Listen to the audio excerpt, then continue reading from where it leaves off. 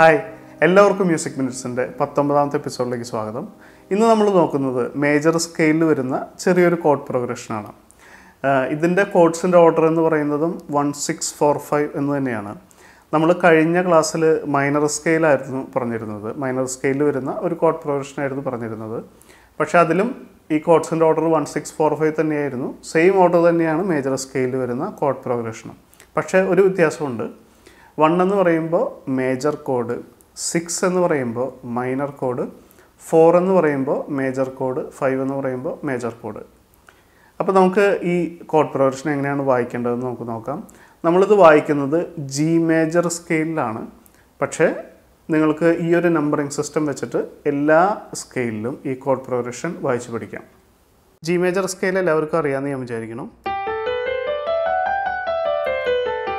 ഇതാണ് G major scale, ഒരു sharp വരുന്ന സ്കെയിൽ. ഇത് ജി മേജർ കോഡ്. നമ്മുടെ കോഡ്സിൻ്റെ നമ്പർ എന്ന് പറയുന്നത് 1645 അങ്ങനെയാണ്. അപ്പോൾ 1 എന്ന് പറയുമ്പോൾ നമ്മുടെ ആദ്യത്തെ കോഡ്, അതായത് ജി മേജർ കോഡ്. ഇനി അടുത്ത നമ്പർ 6 ആണ്, അത് മൈനർ കോഡ് പിടിക്കണം. അപ്പോൾ ഈ സ്കെയിലിൽ 6ാമത്തെ നോട്ട് വരുന്ന മൈനർ കോഡ് 1 2 3 4 5 6. അപ്പോൾ ഇ ആണ് കിട്ടിയത്. ഇ മൈനർ ആണ് അടുത്ത കോഡ്. ഇനി അടുത്ത നമ്പറാണ് 4. അപ്പോൾ ഈ സ്കെയിലിൽ 4ാമത്തെ നോട്ട് വരുന്ന മേജർ കോഡ് 1 2 3 4. നമ്മൾക്ക് കിട്ടിയത് സി ആണ്. അപ്പോൾ സി മേജർ.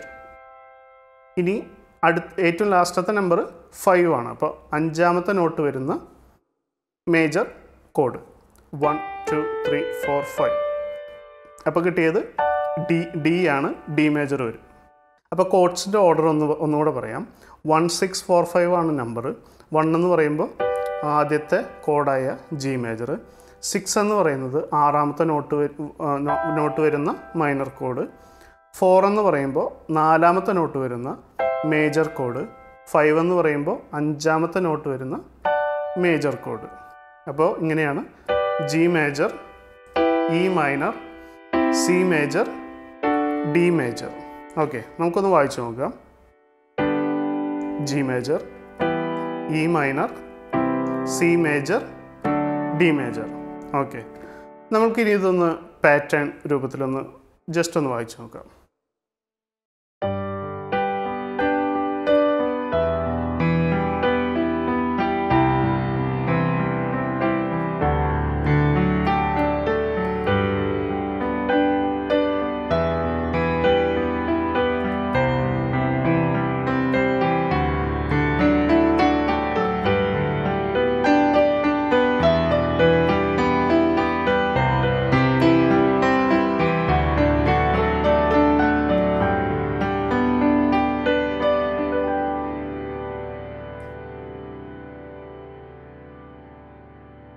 ഓക്കെ, അപ്പോൾ നമ്മൾ ആദ്യം തന്നെ 2 ഹാൻഡ് വെച്ചിട്ട് ഈ G major, E minor, C, D, ഈ കോഡ് പ്രോഗ്രഷൻ ഇങ്ങനെ വായിച്ച് പഠിക്കണം. ആദ്യം റൈറ്റ് ഹാൻഡ് വെച്ച് വായിക്കുക. അത് കഴിഞ്ഞ് 2 ഹാൻഡ് വെച്ചിട്ട് വായിക്കുക. പിന്നെ നിങ്ങൾ നിങ്ങളുടെ ഇഷ്ടത്തിനനുസരിച്ച് ഒന്ന് ഇംപ്രവൈസ് ചെയ്ത് പാറ്റേൺ രൂപത്തിലൊക്കെ ഇങ്ങനെ വായിക്കുക.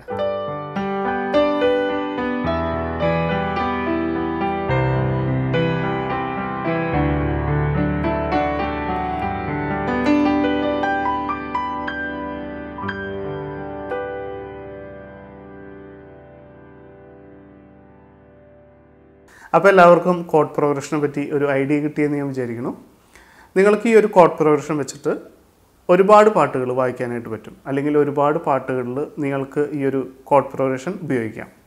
ഒരു ഉദാഹരണം പറയുകയാണെങ്കിൽ ടൈറ്റാനിക്കിലെ ഫേമസ് ആയിട്ടുള്ള സോങ്, അതിലൊക്കെ നിങ്ങൾക്ക് ആ ഫുൾ സോങ് നിങ്ങൾക്ക് വേണമെങ്കിൽ ഈ ഒരു കോഡ് പ്രോഗ്രഷൻ വെച്ചിട്ട് വായിച്ച് പഠിക്കാം.